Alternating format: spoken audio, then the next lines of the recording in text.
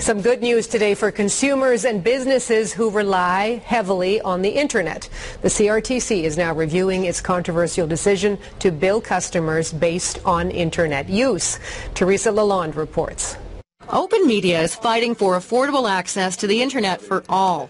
They started a petition after the CRTC allowed Bell, Rogers and Shaw to impose caps, putting a lid on how much video you can stream, songs you can download, or YouTube video you can watch. If you go over your cap, you'd pay more.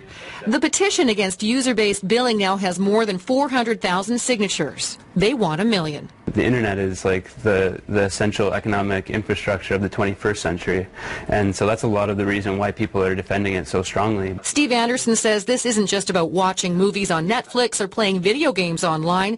It's about access to information and growing the economy. We lived another day by the way this decision has been brought forward.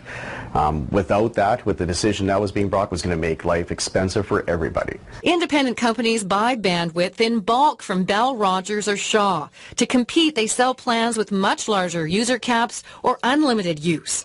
The CRTC's ruling last week would stifle that. Usage-based billing is a legitimate principle of pricing internet services. The CRTC chair is back to the drawing board after pressure from government, who was hearing from angry customers and businesses. People worried they'd be paying way more for services they've come to rely on.